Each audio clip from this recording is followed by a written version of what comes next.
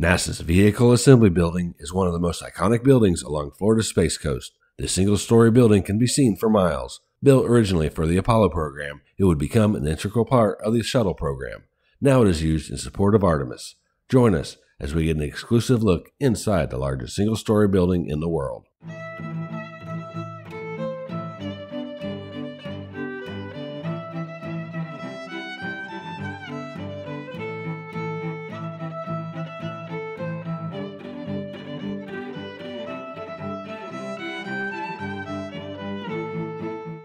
Hey, good morning everyone. I'm Madison Tuttle. I'm a public affairs specialist here focusing on the Artemis program. I hope you've all heard about Artemis already, but this is NASA's plan to send humans back to the moon.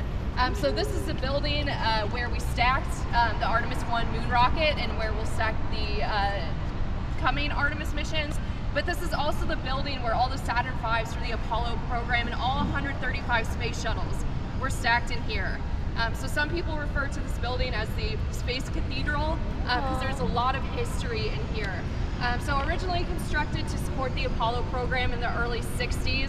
As we're making our way down the building, I'll try to point out some of the original components that were used for Apollo. And this building has evolved over time to support NASA's additional programs, and they've kind of evolved it on a need basis. So like if you look here, you see those orange platforms. So those were used for the Apollo program. So as they got pieces, I'll make sure we don't get hit by this car really quick.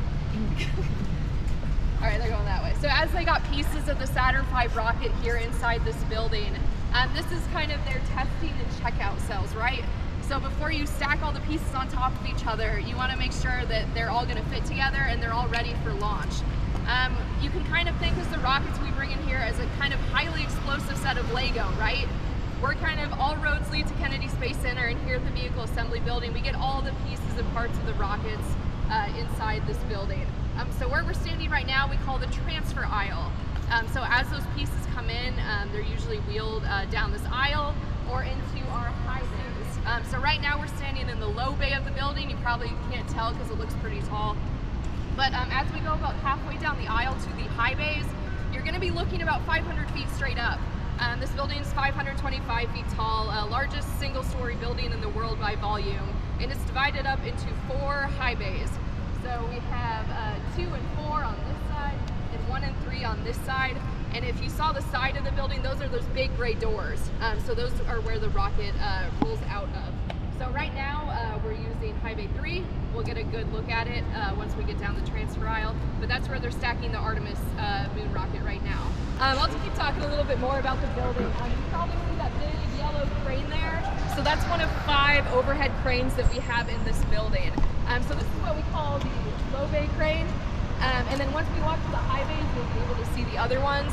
But again, that's what we use to stack all the rockets together. That is a very, very specialized job. Number 1, you definitely cannot be afraid of heights. Yeah. You can kind of see that crane pad. It has windows angled down, so you're looking straight at the floor. But that team gets up there. There's a team on the ground that's making sure that they hook everything up correctly, and then they take the pieces, lift them for SLS and Artemis about 200 feet up in the air, up and over and down, and they just keep doing that process until that rocket's fully stacked. How long does it take to put the rocket down? For each piece, it takes about a shift, so about 8 hours. That's not for the full lift, but that's getting it ready on the ground. The actual lift itself probably takes about an hour, and then they're really, really slow when they lower it down. So usually about an 8-hour shift. They have to roll back. I know you don't like to do that, but if they have to roll back, do they go back to the same bay, or are they universal? Yes, yeah, they go back to the same one. So we'll see it a little better down there, but each bay is configured for the rocket that's there. So you'll see how the platforms are shaped. It's a perfect fit, you know, for what rockets there. So they will always go back to the same bay. Yep. We know during the Artemis 1 launch, they rolled back for hurricanes. What are hurricanes like inside this building? Yes, so this hurricane is rated to sustain hurricanes. Obviously we're here in Florida, so that's an occurrence that, you know, we're prepared for. So essentially, you know, all the doors, I mean, they're mostly closed right now, but they kind of, you know, close up the building nice and snug, and yeah, this building is prepared to take on hurricanes. So if you want to survive an hurricane, you come here? Yes, and the building next door, the Launch Control Center, that's the place you want to be. So when we have hurricanes here, there's a whole team that rides them out, and so they get to sleep and have a sleepover at the Launch Control Center, making sure that the center is all safe and sound. I think we can keep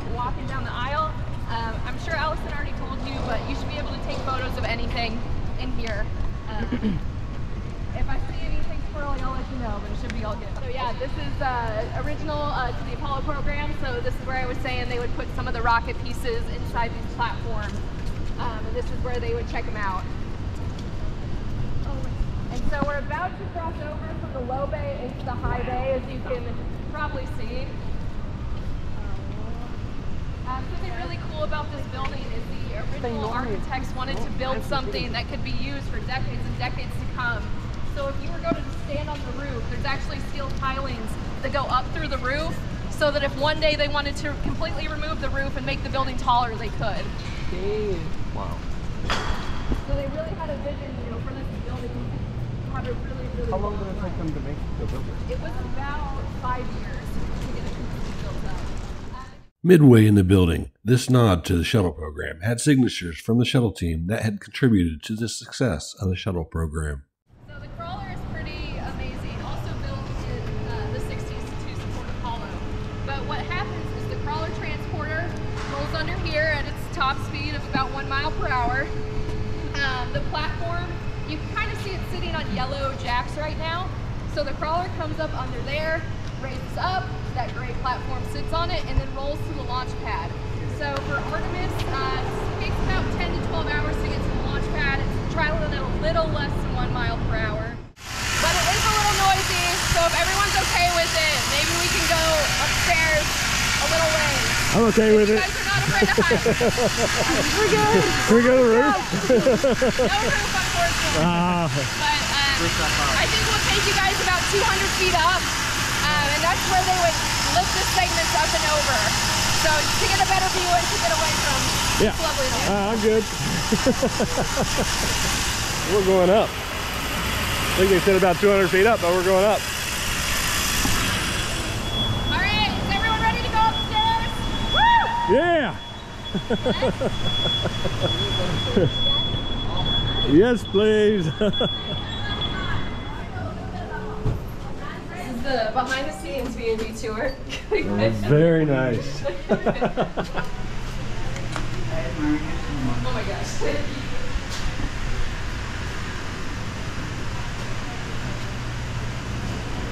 These are my favorite elevators at Kennedy Space Center. They get you where you need to go real fast. Yeah, they are. Who's gonna hit all the buttons? It's like Christmas lights. 37 floors. We're going to space? Yes. So which elevator is it, the one that has for the roof where it says space and then for the ground floor? That is at launch pad 39A, where the crew will be going. Yeah, so they just added that. It's pretty awesome. Right out of the top of the building. Oh my god! Why didn't we go to 37? Zero G. Is that the space version? Alright, we're gonna swing a left.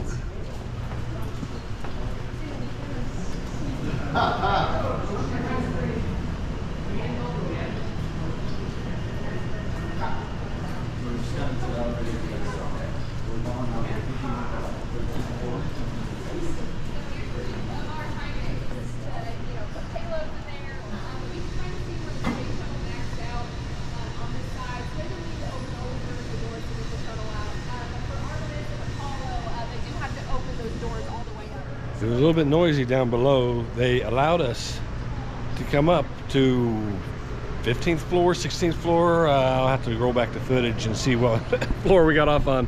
I was just too excited to be in this building and to get a behind the scenes upper view look of the building. So right now this is amazing. I can't put it into words really.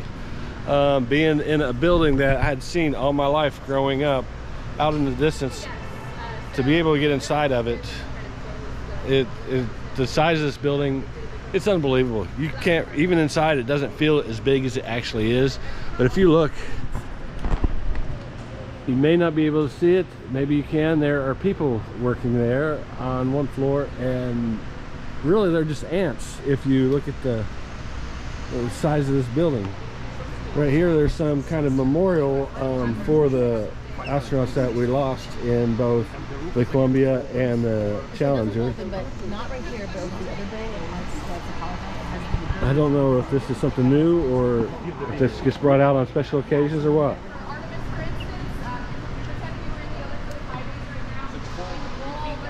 So yeah, if you're scared of heights, you definitely don't want to be up here.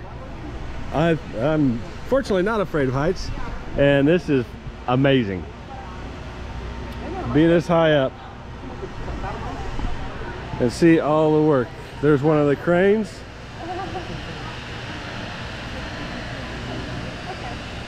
American flag.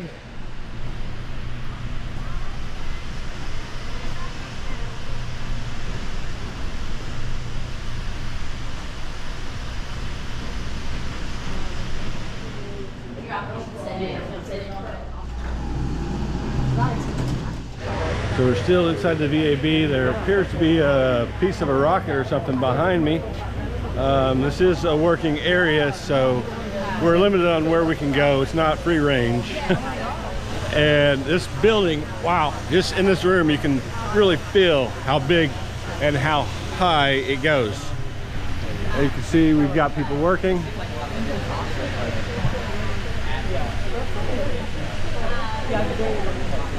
Look at that.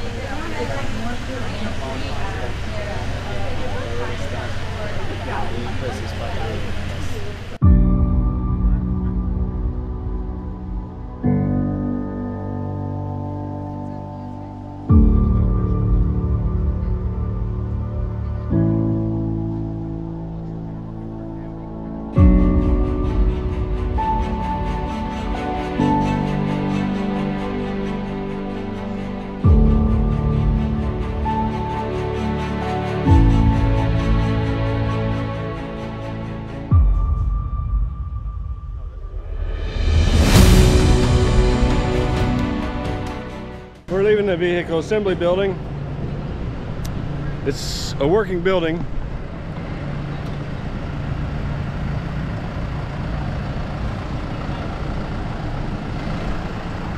You've got vehicles coming in, tractor trailers coming in, you got people working, forklifts. This is pretty amazing.